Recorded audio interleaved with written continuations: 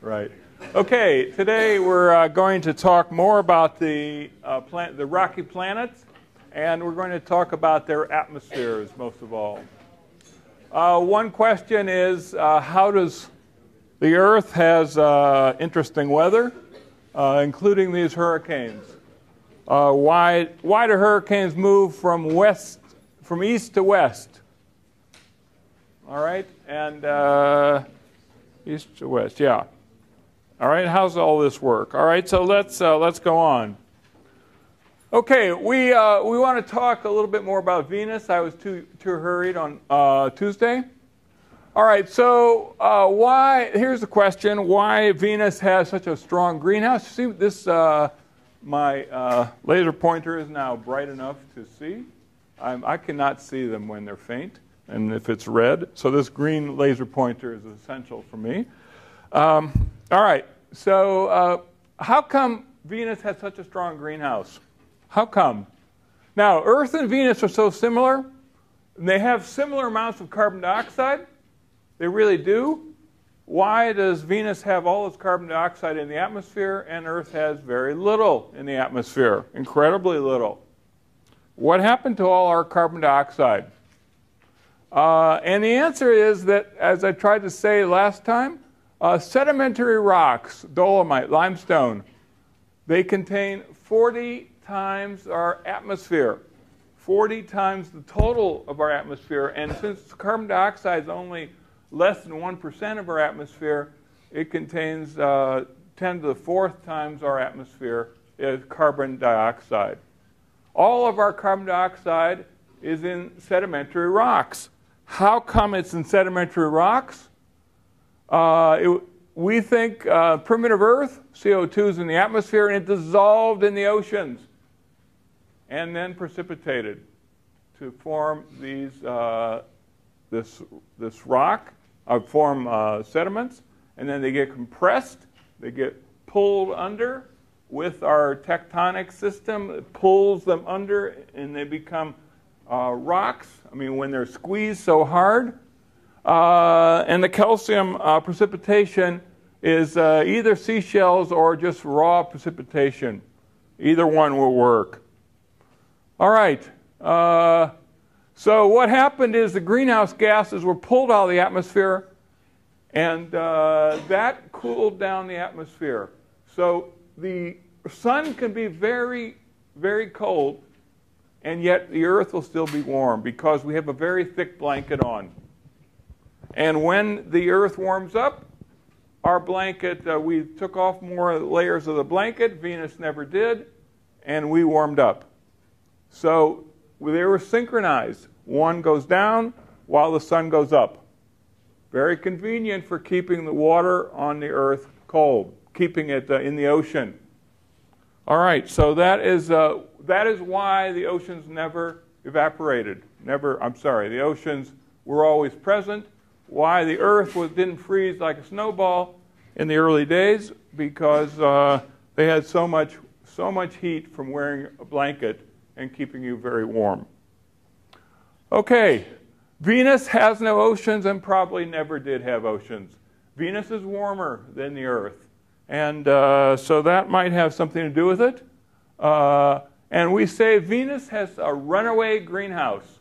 What do we mean? And so here, CO2 never dissolves in an ocean.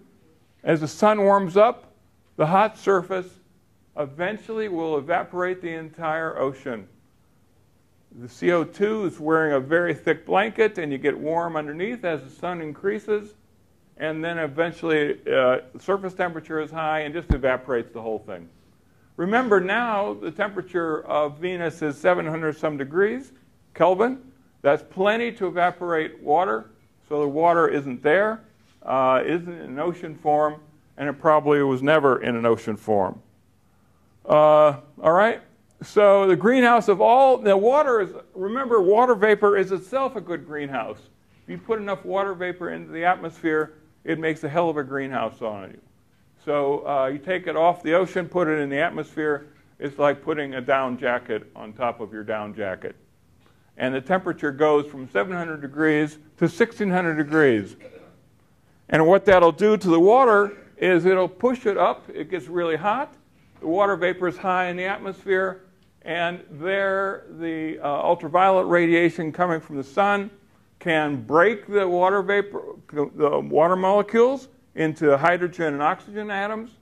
And then the hydrogen atoms can fly away. Once that happens, it's gone. If you haven't got the hydrogen atoms, you don't have water. And so the water is dissipated by this process, and the water is never seen again. The oxygen will combine with some other stuff. It's very reactive. It'll make sulfuric acid or something. Okay. So UV breaks the radiation, breaks the water apart, and the oxygen reacts with something. Water goes away. The hydrogen goes away, and that's it. Bye-bye, water. Okay, now, what lesson do we have for Earth from this? The greenhouse effect on the Earth will strengthen as the Earth is warmed, as the water is added. All the primordial CO2 is going to stay there, fortunately. It won't affect the limestone and dolomite, so no danger there. But the CO2 can increase and increase. Okay. Runaway greenhouse evaporation is not going to happen on Earth. It will happen on Earth when the sun runs out of energy and becomes something called a red giant, and that will then the sun's luminosity increases a factor of 1,000. When the luminosity increases a big amount like that, it cooks the Earth. I think we better leave by that time. Okay, but that's 4 billion years into the future. So, we have lots of time to worry about it. Okay. All right, now Venus or Mars. A couple things on Mars. It's the fourth planet after the three interior: Mercury, Venus, Earth, and then comes Mars. 1.5 AU from the sun.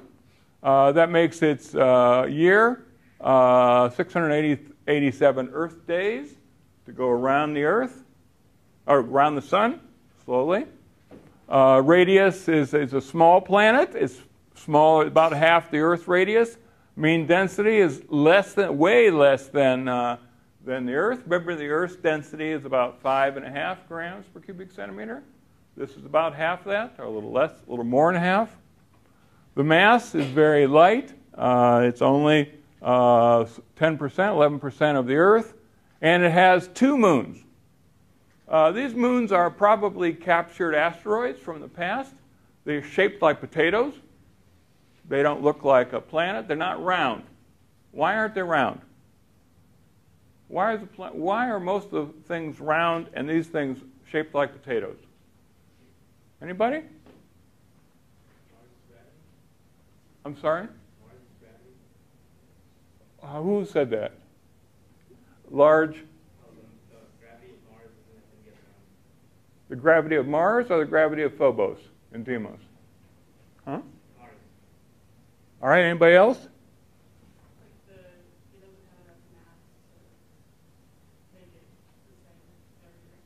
That's right. That's the right answer.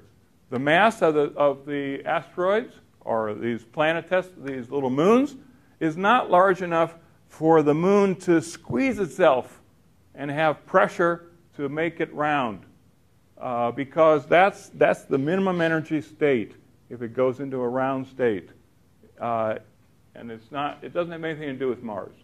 Okay, so it's round when it's big enough. All the planets around the sun are round, pretty round. Okay, the Martian day is pretty much like that of the Earth, just a little more. Spin axis is 24 degrees. What's our spin axis? Anybody? Huh? 23.5 degrees. And that is what gives us our climate. Spinning like this, and the sun's there, we spin around, and so the sun's either high or low, giving us our climate, summer and winter. All right, so Mars has similar climates. Its spin axis is inclined. Mars has seasons for the same reason we do. Okay, here are some pictures of Mars. Olympus Mons, a super Grand Canyon. Remember, this is 200 kilometers here. This is, I can't remember what, this is 200 kilometers there. Here is the satellite that carried the latest moving satellites, the moving robots. What are they called? Mars rover and, yeah, they're Mars rovers. What names do they have?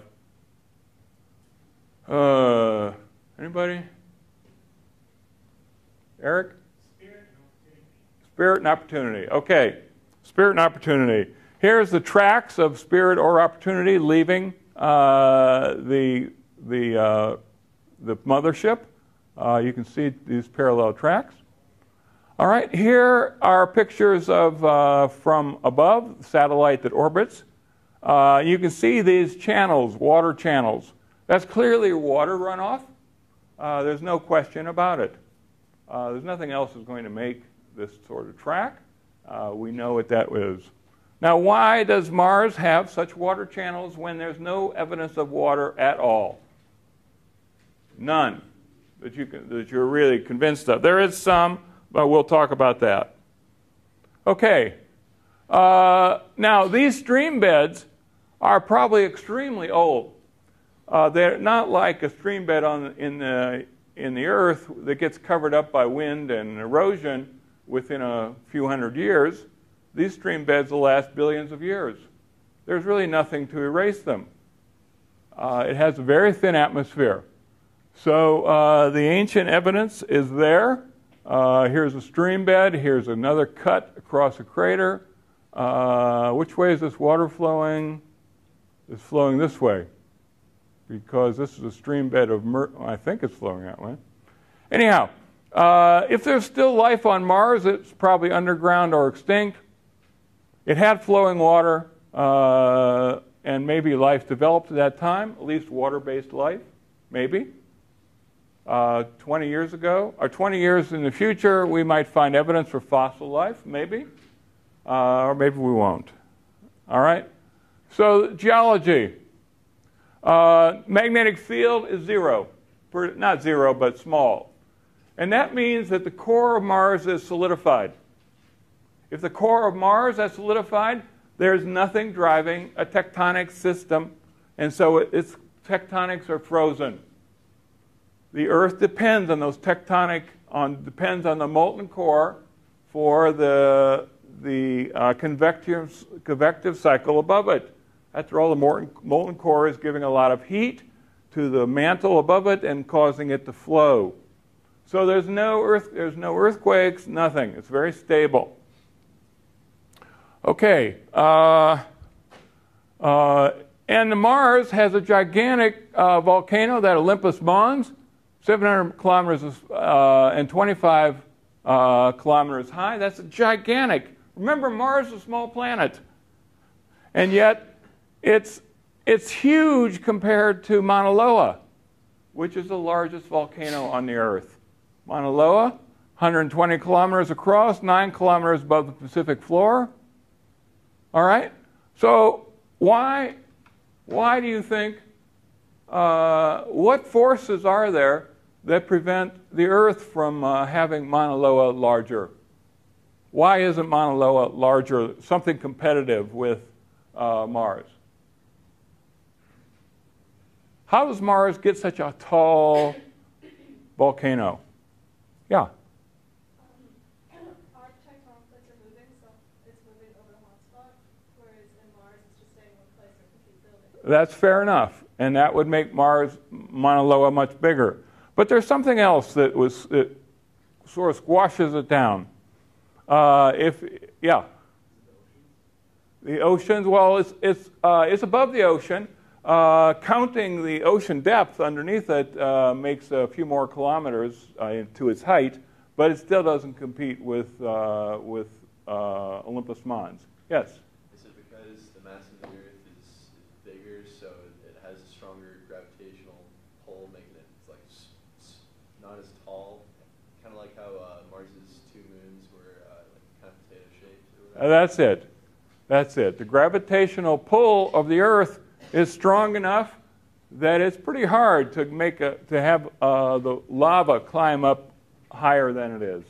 If it goes up higher, gravity is constantly trying to rip the thing down, and this is a balance between the pushing up of the Earth and the pulling down of the gravity around it. And so they keep it in equilibrium. There's not the same equilibrium in Mars. It's there, but it's pretty weak. So that allows the volcanoes to get very large.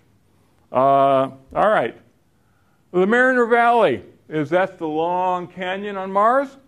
4,000, it's actually amazing. 4,000 kilometers in length, 120 kilometers wide, 7 kilometers deep. You know how deep that is? How deep is the Grand Canyon? It's about, anybody? How deep is the Grand Canyon in kilometers?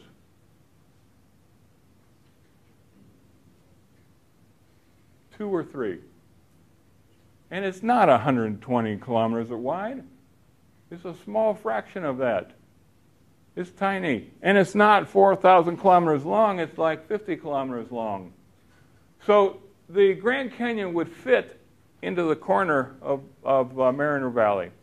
What the hell is this small planet doing with such a huge canyon? Why is it there? All right. These features related to cooling of Mars. It probably didn't have plate tectonics. As the planet shrinks, as the planet cools off, it tends to shrink. Everything shrinks when it's cooler. It shrinks, and it cracked and gave the Mariner Valley at the time it cooled down. So if the Earth would cool down, we would get some big cracks on it too. But it's warm, and so it doesn't form them. But the Mariner Valley is almost certainly due to the cooling planet. Okay. Mission to Mars, if you want to see about it, you can see this Mars rover, JPL, NASA Gov. Take a look at that and see the adventures of the two rovers. Here's a picture taken from one of the rovers. And it's featuring these things called hematite blueberries. I have not seen those, but they're large amount of iron in a ball-shaped feature. I don't know what they're doing. But this is Mars, and this is Utah. You can get them mixed up. You can't tell one from the other. Utah's very dry, and Mars is very dry. So this is a impact crater, slammed down, big impact crater, and I think it's Opportunity they guided it to go down the impact crater. They want to see what's inside this deep under the surface of Mars. Okay, so I think it's still there. All right. All right, here is, let's see. Yeah. Okay. All right. These are views from, let's see if I can make this thing work.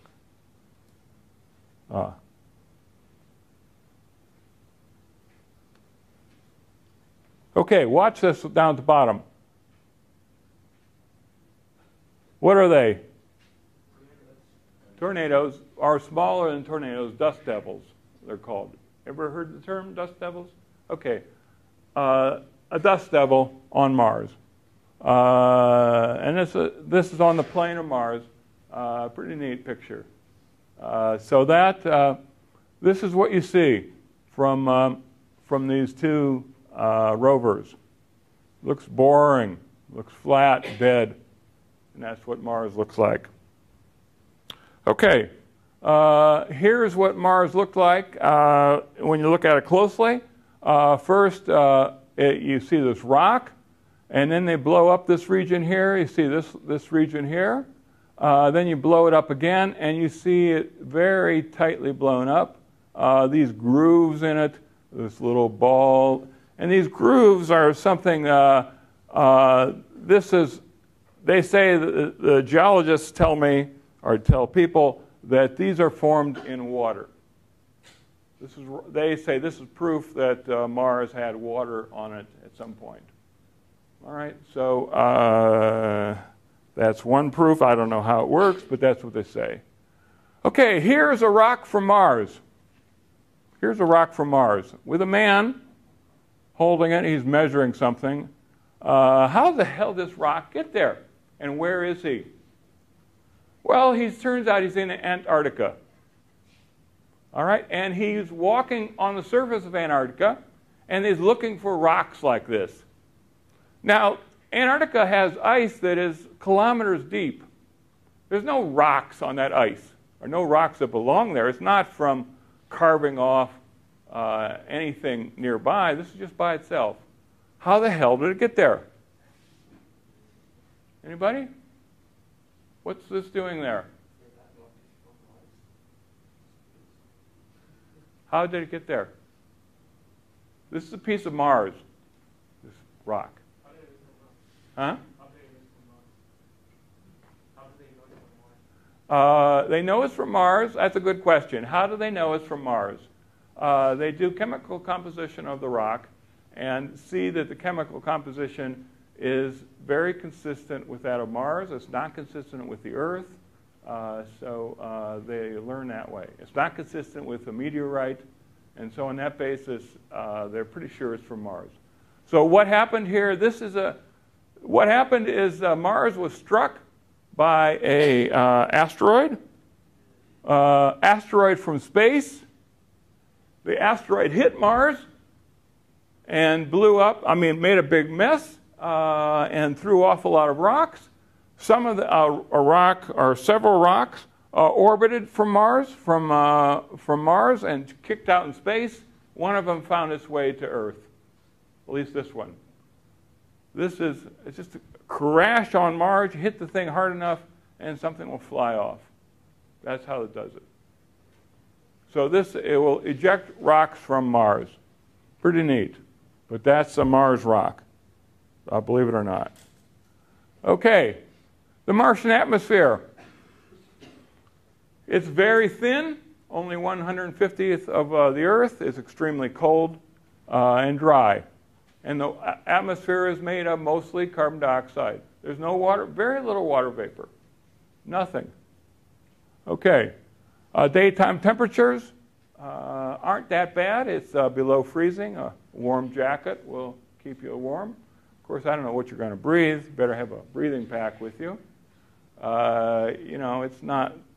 The being up here is like being way... you're in space. You can't survive on that amount of atmosphere. Okay. Now,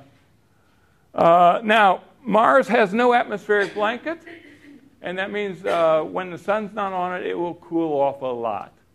And it cools as much as 100 degrees Kelvin. That is a tremendous amount of water, a tremendous amount. That's like going from boiling to freezing overnight. Okay, and so only this time it's going from freezing to really freezing. All right, so it's a good thing the Earth has this atmosphere.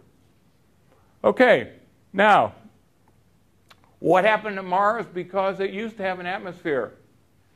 What happened?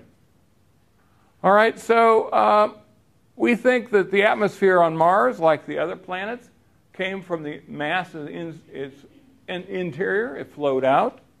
The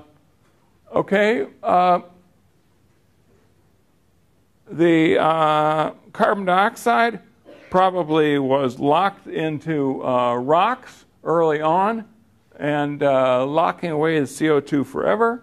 Volcanoes spew out fresh CO2, but there isn't any. The greenhouse effect doesn't work. Mars probably dried up 2 billion years ago, or so, maybe more. All right, now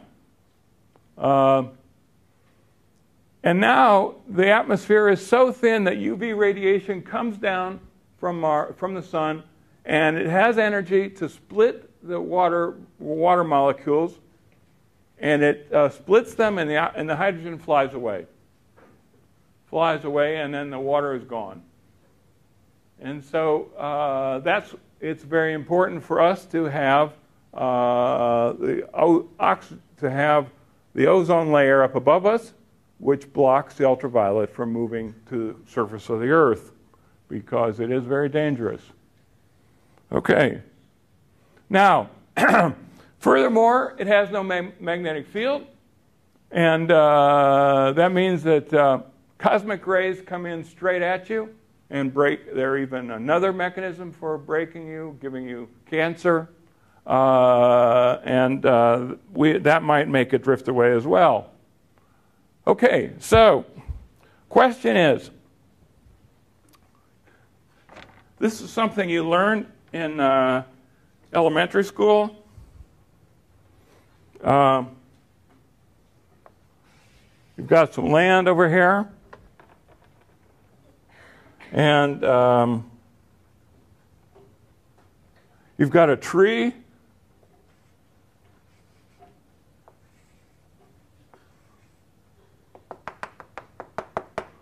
Okay, how does the carbon cycle work? Well, you all learned about the carbon cycle. Sunlight comes down.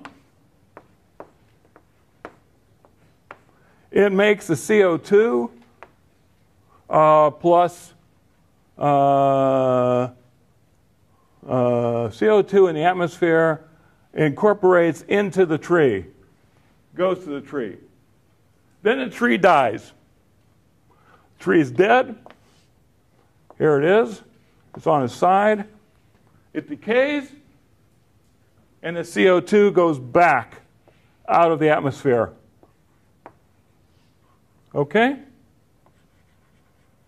And the cycle time is the lifetime of a tree. 50 years, 100 years. And that time, the carbon cycles through the atmosphere. That's the carbon cycle you learned about. Here's another carbon cycle.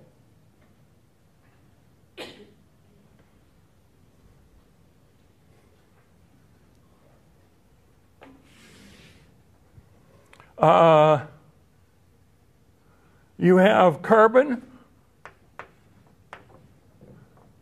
It comes in, and it forms limestone.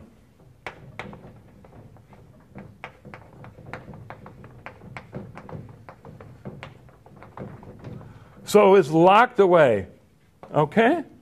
It's locked in these rocks. Then the limestone, as part of continental drift, it's on a plate that moves, and here's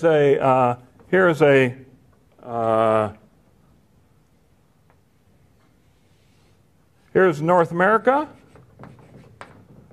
The whole plate moves this way.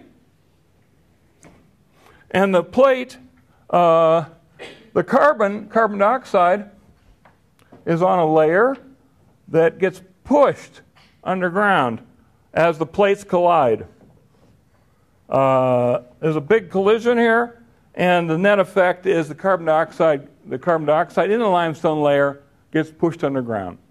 Then it gets hot. The limestone will not survive at high pressure, and it breaks up into carbon dioxide. The limestone goes away. Carbon dioxide exists, and then it forms volcanoes. And the volcano brings the carbon dioxide out. So carbon dioxide works its way up from the melting plate and goes up into goes up to the atmosphere, and that's it. Now, on the west coast of the United States, let me draw the west coast. Here's Canada.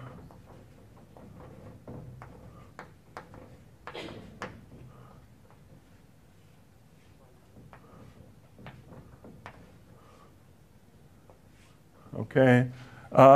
There's a series of volcanoes here. Now, where are the volcanoes? Well, you know the plates are colliding. This plate is colliding with the ocean plate. The volcanoes are not on the coast. There's a volcano inland, inland, inland, inland, inland, inland, inland. Mount Shasta is inland, inland. And there's some more down here. All the volcanoes are inland. They're not on the coast. We think, you say the earthquake is going to occur on the coast. Why are the volcanoes inland? Well, they're inland because it isn't the point where the earthquake happens, say it happens here. The plate has to get pushed down. When it gets pushed down, it reaches at this point, say 50 miles from the ocean, or 100 miles, I don't remember what it is, it reaches a depth such that it'll melt. And then you have the carbon dioxide released. Here it goes in, and here it comes out. And this cycle is 50 million years.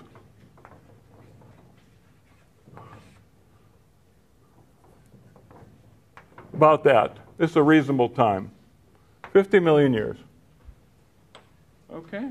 Whereas compared to the carbon cycle you learned about in school, you learned about this, didn't you? All right, that was 50 years.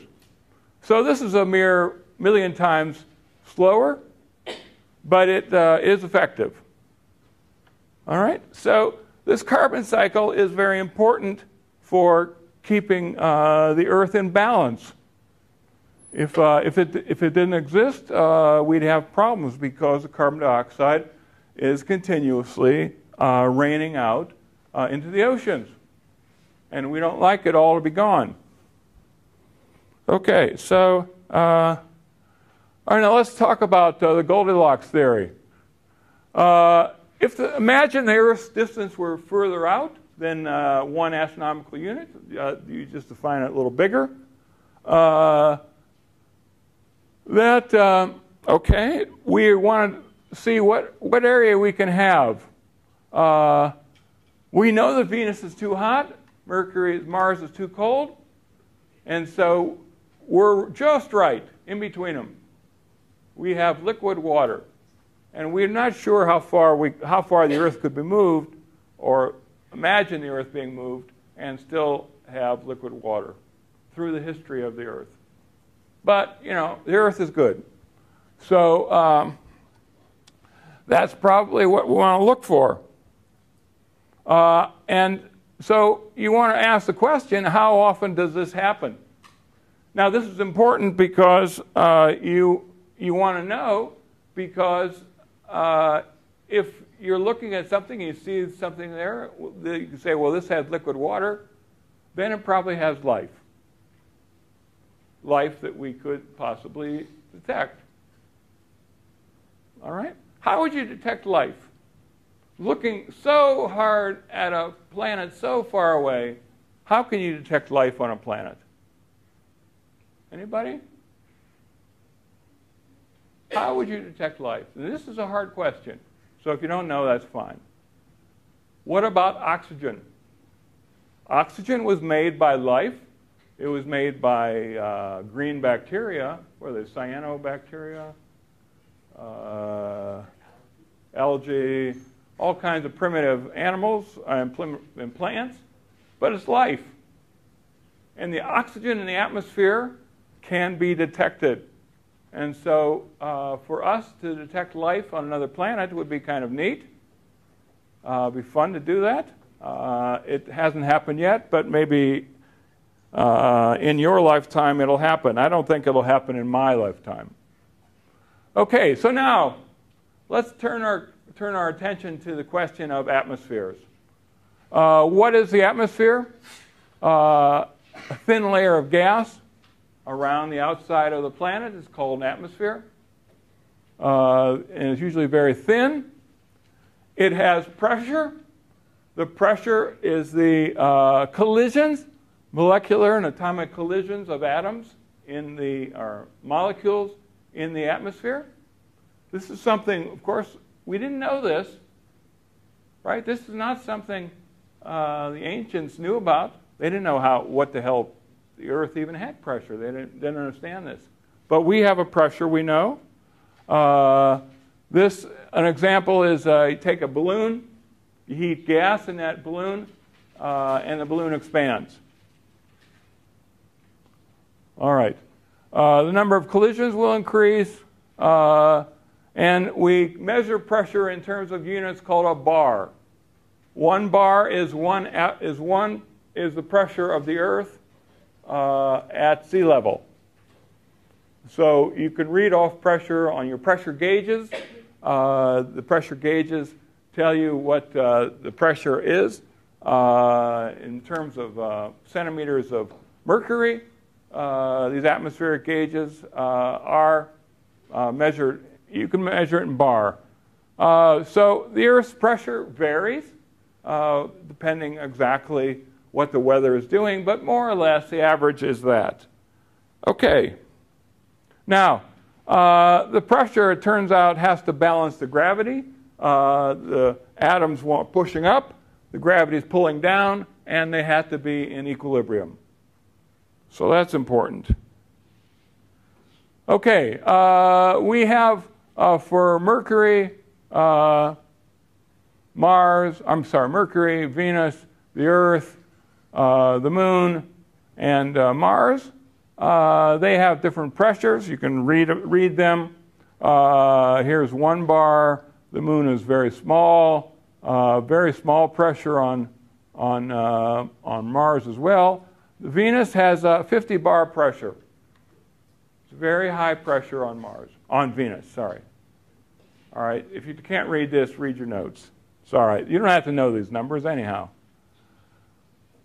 All right, so that's what I'm saying. The Earth probably had a 40 bar pressure when it was young.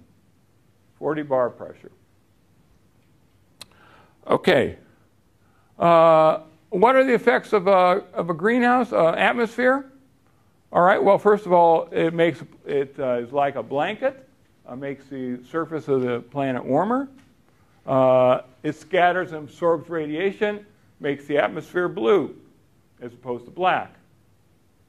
So, and that's scattering of optical light. Okay. Creates pressure, allowing water to exist. Creates wind and weather. And this, of course, promotes the erosion of the surface. So you cannot see impact craters for more than a few hundred years or 1,000 years. All right. All right, and it makes auroras because it's the interaction of the solar wind with the atmosphere that makes the glowing aurora. Okay, why is the sky blue? The sunsets are red. The skies are blue because sunlight coming down scatters by something called Rayleigh scattering, and it's primarily the blue light that gets scattered around, and we see it as it looks to us like the atmosphere is glowing.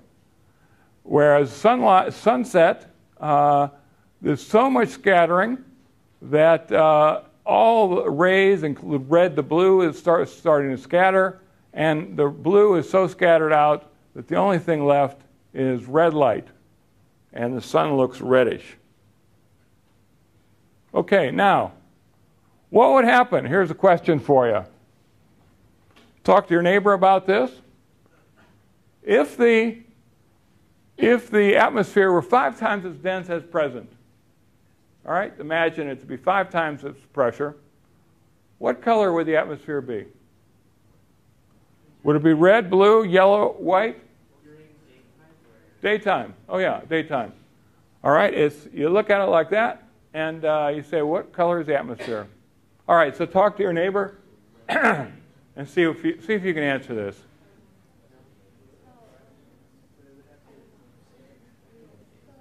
Is it going to be blue?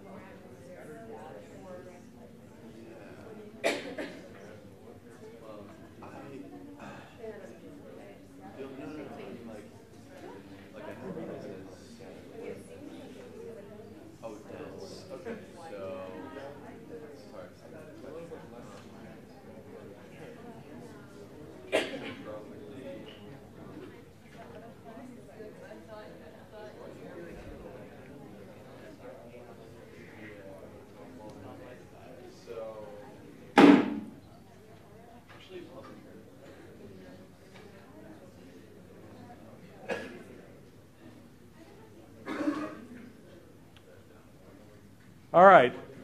Let's try this with the cards. Red. Okay. Blue.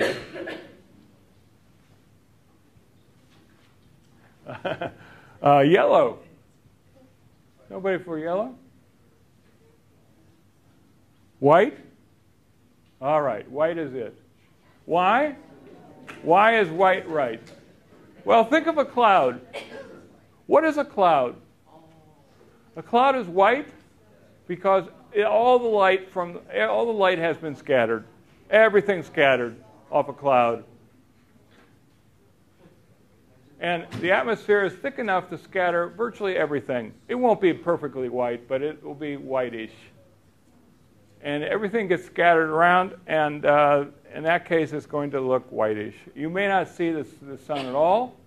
It may be all the light may be scattered out of it, but what's left is going to be white. All right? Scattered light is white. Yes? If it were like 2 times dense, then would it be red? Yes. Yes. Right. No. No. No. No, the red is because all the light has been scattered away, scattered out into space in a sunset, had plenty of room to scatter the blue light out. Here the blue light is still there, and you're going to see a combination of blue and yellow. What color is that? Green. Okay. Earth's atmosphere is going to be green. Okay. All right. Because the light that gets scattered from the atmosphere, from the sun coming down, doesn't go away. It's still there. It's going to hit you eventually. Only it goes by way of collisions. Hits you eventually through the collisions. Okay. Now, let me show you a little bit how the greenhouse effect works.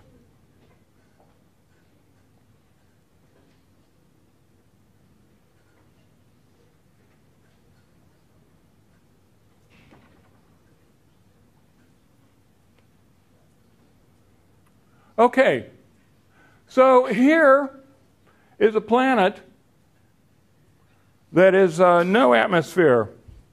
So what is it doing? The sunlight is coming down. It's sort of yellowish. And the planet is radiating red light. That's supposed to be infrared, but no matter. It's radiating infrared, and it goes. These are stars in the background, and they get away. So the sun here is the temperature is given by the temperature of the incident light on you, and so that's what you see. All right, now let's put an atmosphere on this planet.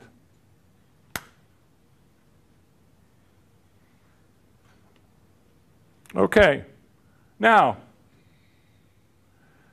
in this case, the atmosphere makes the planet makes it blue.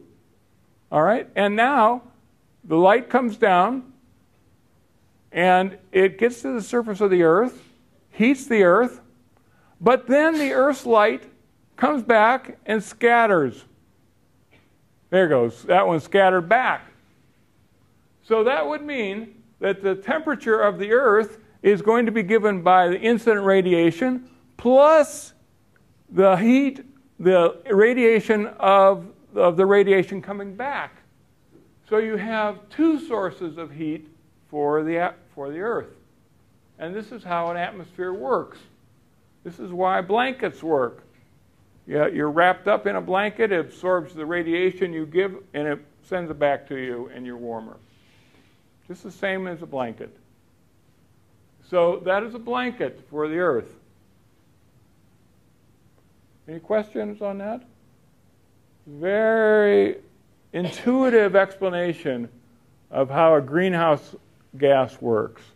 So you can understand that if the layer is more and more scattering, then you'll have more often a situation where it comes back.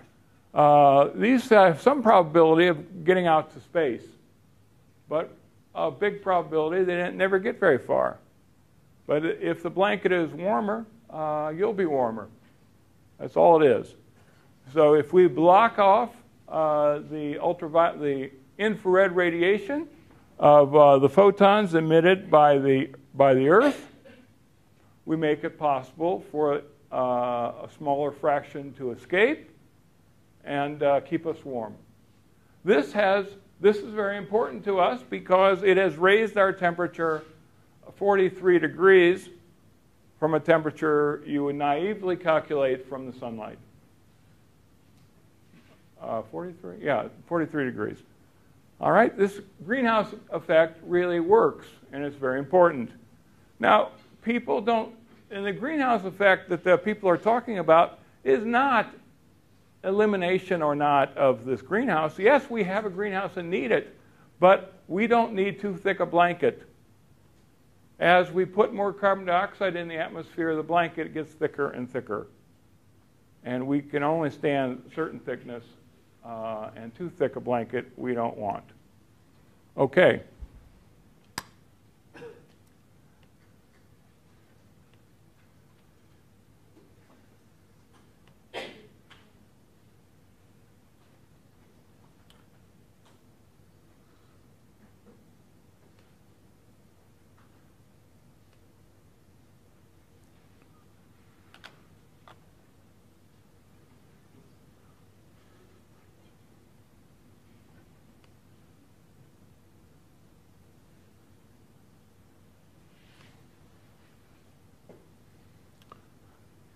Okay. All right. Again, visible light passes through the planet's atmosphere. Some have absorbed. The planet irradiates the light as infrared light because it's not as hot as the sun. It's colder. So the black body radiation means it'll emit in the infrared. Okay. But the infrared light is partially trapped by the atmosphere. Its return to space is slowed down. Okay, so the overall temperature is higher than if there's no atmosphere at all. That's the important lesson to learn. Now, what determines the planet's surface temperature?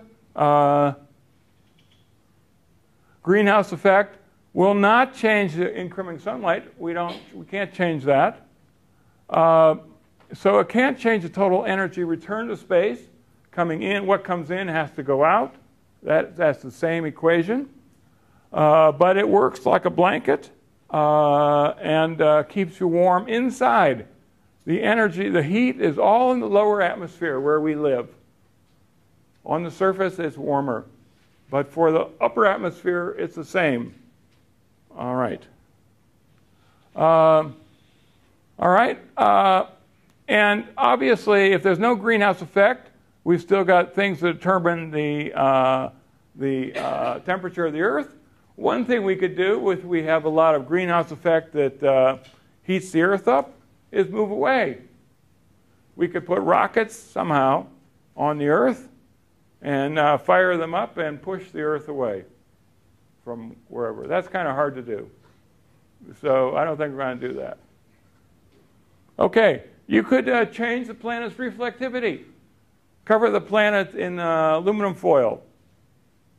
And then that reflects everything, mostly. And therefore, the planet is colder when you reflect the light. This is called albedo. This is called albedo. And what that is it's the measure of the light absorbed.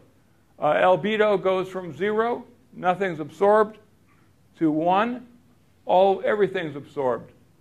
So the Earth has an albedo of, I don't know what the hell it is.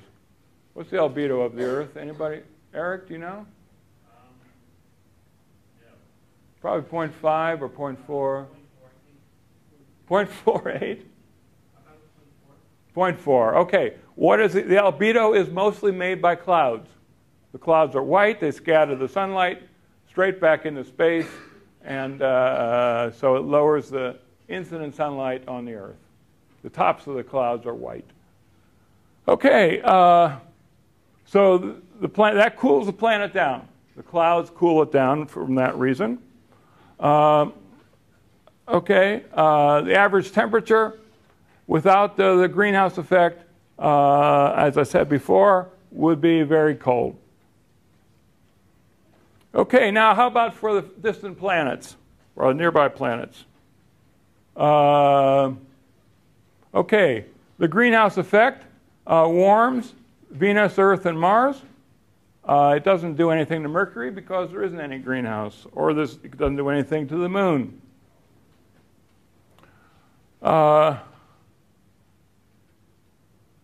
Venus is strong, Earth is moderate, Mars is weak. All right, so Venus and Earth would still be freezing without a greenhouse effect. Even Venus, which is closer into the sun, would be freezing. Okay, so the greenhouse effect is very important for those reasons. Okay, now here's a question for you. Talk to your neighbor about this. We said last time that the carbon dioxide in the dolomite and the limestone makes 40 atmospheres. What factor is this larger than our atmosphere? Their atmosphere. What than our atmosphere? How much do we have to increase the carbon dioxide layer in order to get this result? And so here are four answers. So talk to your neighbor, and let's see what you think.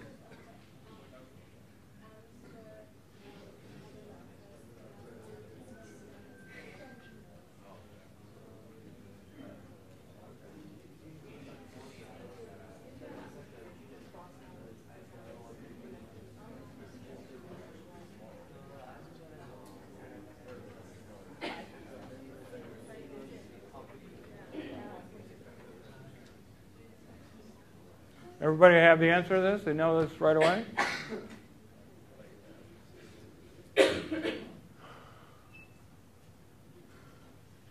All right.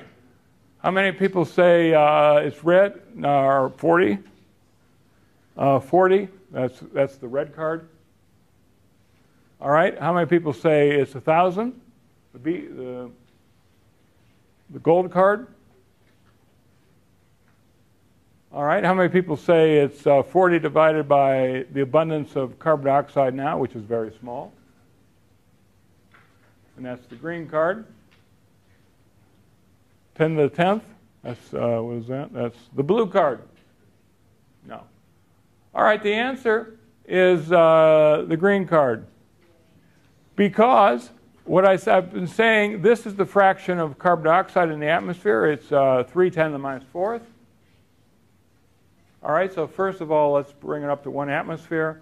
And then we need to have 40 times that. And the answer is 10 to the 5th times more carbon dioxide in the atmosphere than at present. That is how primitive the Earth's atmosphere was when it was born. 10 to the 5th times the abundance of CO2. All right? You know, you read these silly books about going back in past to when the Earth was new, and you're going to change the life cycle of something or other. You better take a gas mask so you can breathe. Okay? It was poisonous then.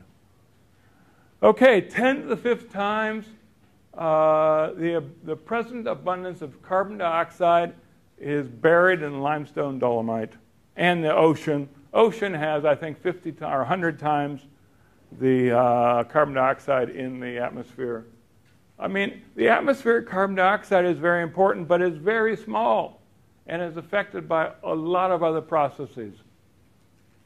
All right? Okay. Now, I want to talk about thermal distribution. I said the particles are moving. They're moving fast in an atmosphere, and that's what causes pressure. Now, an atmosphere is characterized by the following.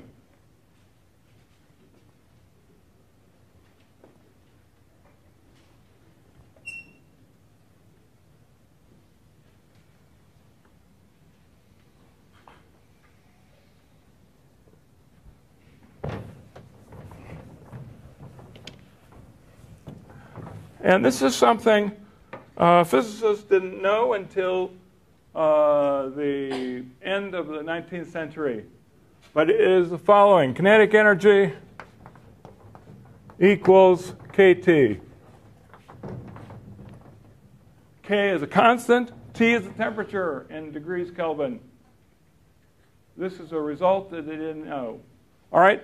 The kinetic energy of a gas molecule is 1/2 mv squared equals kT. So that means that V is equal to 2 kT over m. Take the square root because this is V squared. All right? That is the speed. That's the average speed of a molecule or anything in the atmosphere. Now, what that means is that hydrogen, which has a low mass, is moving very fast compared to oxygen, which has a high mass, even if they're at the same temperature. So that's important to realize. Hydrogen and helium are moving fast, and the krypton and argon and carbon dioxide are moving slowly. If they're in the same temperature, that's just the way it works. Now, suppose a planet,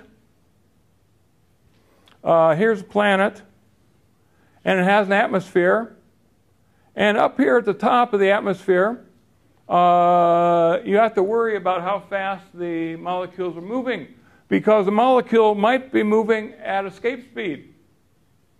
If it's moving at escape speed and it gets out, it doesn't hit anything else on the way out, it'll just fly away. It'll escape. Now, here is the peak distribution. The RMS is this value. And it turns out that the real distribution, you have to take this as a three-dimensional distribution, and it's all kinds of, it's too complicated to explain. But the distribution of speed is going to look like this. It's going to have a long tail. And if the tail exceeds the escape speeds drawn here, for example, molecules or atoms that have a high enough velocity will escape. They're gone. All right, this is distribution of sodium on the moon, kilometers per second. So sodium is moving at a 0.5 kilometer per second. It has an escape speed right there, and some small fraction of the sodium atoms will go away. But now the issue is, you say, okay, we lose those, so what? If you draw a similar curve for hydrogen, Same idea. You lose the peak of it, you lose the end of it. So what? Doesn't matter. But what you have to realize is this distribution is an equilibrium distribution, and if part of it's cut off, the molecules collide with each other and bounce around, and very soon they show the same distribution that they had before. So the collisions among the atoms redistributes them and makes it fill up this distribution again, and then they go. All right, so that means that you can calculate what the escape speed will be for anything. Now, hydrogen and helium are trapped on massive planets like Jupiter and Saturn, but they're not trapped on Earth-like planets. You put in the equation. If you put in this equation, and the mass is a certain thing, and for that thermal speed, it it may or may not be enough to escape from the surface of the planet. And so, in our atmosphere, hydrogen, all by itself, not hydrogen in combination with oxygen to form water, hydrogen will escape. Helium will escape. So they're not native.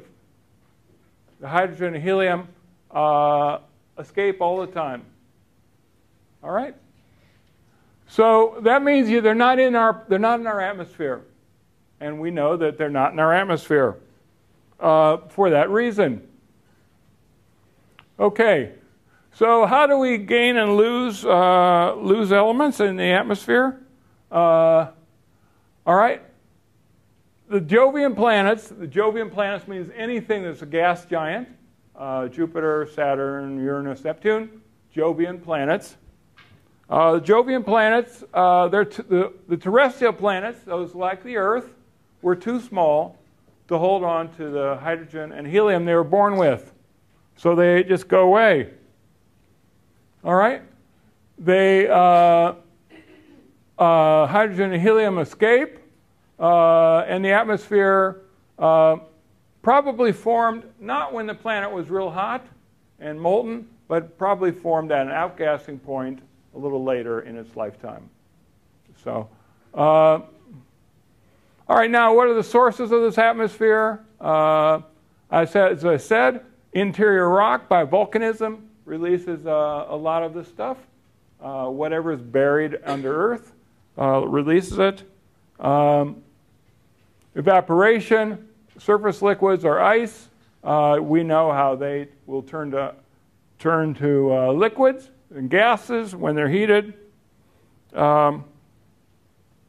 Bombardment, all kinds of things. This is how you lose atmosphere. If you get bombarded by stuff, you could heat the atmosphere up and just blast it out. It goes away. All right, now how does atmosphere interact with light? First of all, lasers, or X-rays, come in and they have enough energy to, on any atom, they will knock it in half or knock electrons out of the atom. Ultraviolet photons will break up molecules, and they make oxygen. They make singly oxygen. This is now this is a free molecule, and this is OH. But they can make ozone. Okay, visible light photons don't have enough energy to do anything. They just are scattered by the blue light scatters off of visible light. That's all they do. And infrared photons don't even do that. But they do cause, in molecules, it can cause them to rotate, vibrate. These are transitions you learn about in chemistry. Anybody learn about this in chemistry? Learn about vibrational transitions, rotational. Anybody learn this? No? Okay, you didn't take that advanced chemistry. If you take chemistry here, you'll learn about these transitions. The infrared photons come in and they're absorbed by molecules and causing them to rotate and vibrate. This is what the greenhouse gases do. They take the incident radiation coming from the Earth and they make the molecule rotate and vibrate from that. Okay. X-rays dissociate everything. Ultraviolet dissociates some. It absorbs in ozone and water. Visible light passes through. Infrared light absorbs for greenhouses. So those are the interactions of the light with the atmosphere. And these interactions make the atmosphere's temperature do strange things. For example,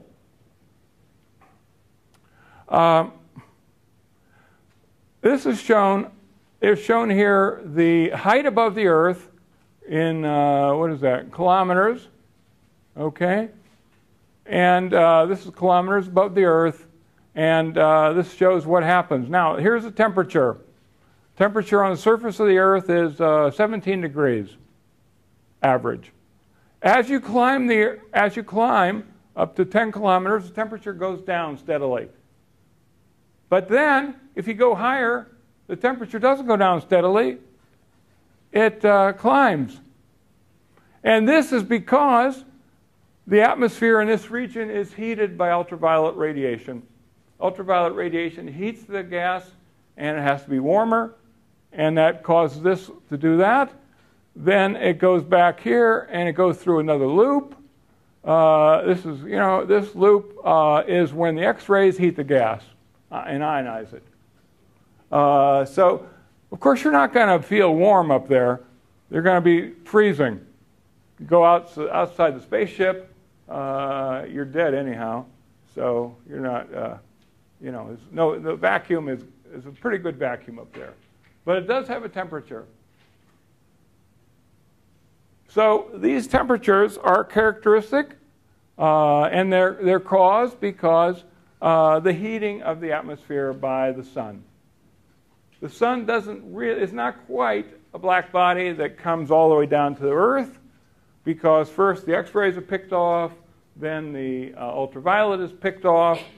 They're picked off by the atmosphere interacting with the incident sunlight. All right, so that's an issue. All the back and forth temperature define the major atmospheric layers. This layer is known as the troposphere up to where it reverses.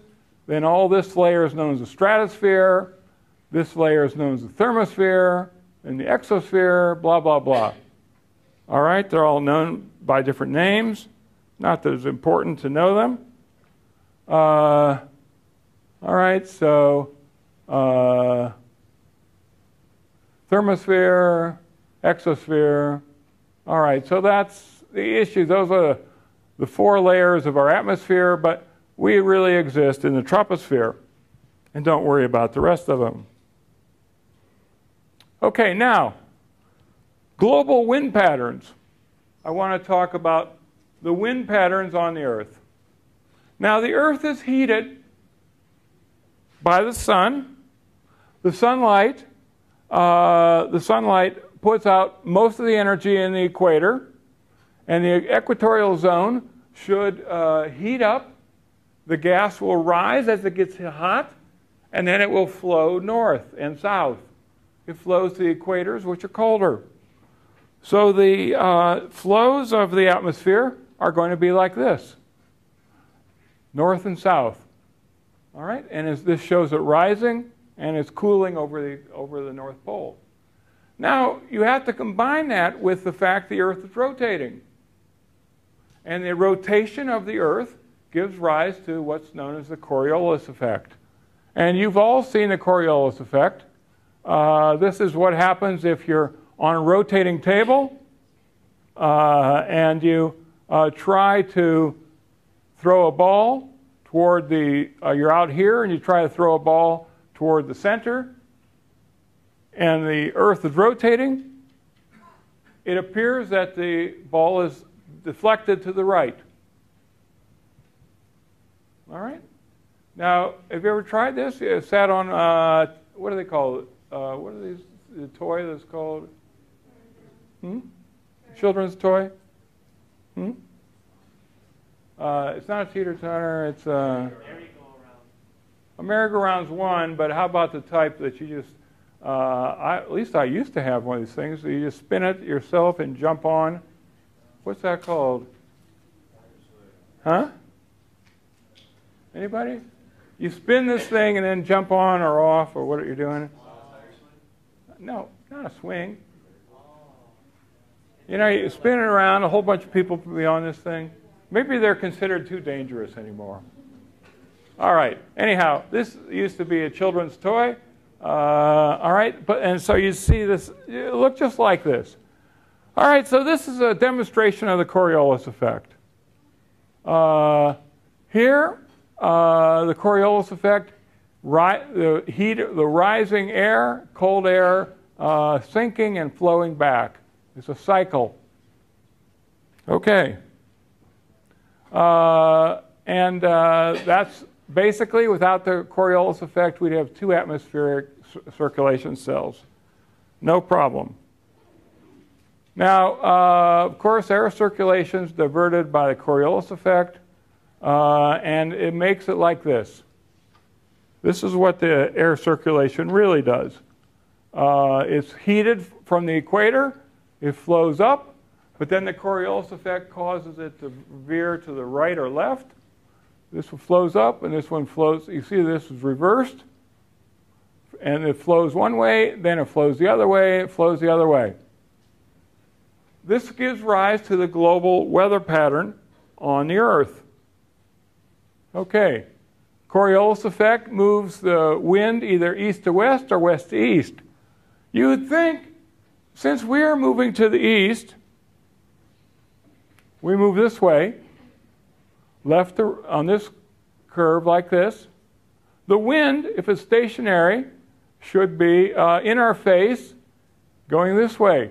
So it should appear to be, you know, just stand. If the atmosphere isn't really stuck to the ground, and the ground rotates around, you should feel a wind in your face if you're facing the west coast. And that is what you see. Now, that's not what we see. We see the opposite. Right? No. No, God. I'm sorry. No, God. I'm sorry. I turned around. All right. Okay, sorry. The Earth is rotating this way, and that means you face the east, and you've got a wind in your face. Okay? That is the wind speed we see. Okay, now, Coriolis effect is weak on Mars and Venus because it's too small or rotates too slowly. Nothing's happening on them. Okay, and thick, there's nothing happening on them at all, and the surface temperature is uniform on Venus in spite of the fact it's heated on the equator, because the air circulates a little bit. Okay, now, here's the situation on the Earth. We have strong winds from the east because the Earth is going this way, and the wind's sitting still. But then they reverse. They reverse here. They reverse here. And then it reverses again. Okay, so you ask the question, this is more or less our weather, westerlies or easterlies. All right? And the long-term average of the weather at a given location is called the climate. All right, now, global wind patterns, weather system west-east, mid-latitudes, northern hemisphere, et cetera, et cetera. Okay. All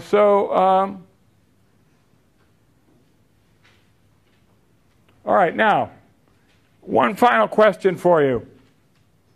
If the Earth were spinning at twice its speed, what effect would you have? All right, A, everybody gets flung off. B, Coriolis effect would increase and hurricanes would spin backward. Or C, we have more than 3 zones per hemisphere. All right? All right, I'll just tell you, it's C.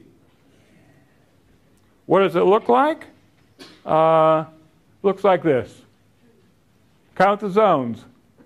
1, 2, 3, 4, 5, 6, 7, 8, 9, 10, 11, 12, something like that. 12 zones per hemisphere on Saturn. Okay, on Mars, on Jupiter, a few less. This is all because they're rotating fast. A day on Saturn is 10 hours. That's all.